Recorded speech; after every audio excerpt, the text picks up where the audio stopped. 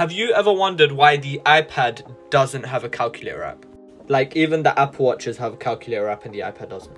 Basically, when the iPads were about to release, they had a scaled up version of the iPhone's calculator app, and Steve Jobs didn't like how it looked. So he told the people, you either redesign it or we're not shipping a calculator app on an iPad. The iPads were only a couple weeks away, so they shipped without a calculator app. So why haven't they made it now? This guy who does software engineering at Apple basically said they want to do something distinctive, so it's more feels like Apple. They haven't made it for the vibes. That's it. So now you know.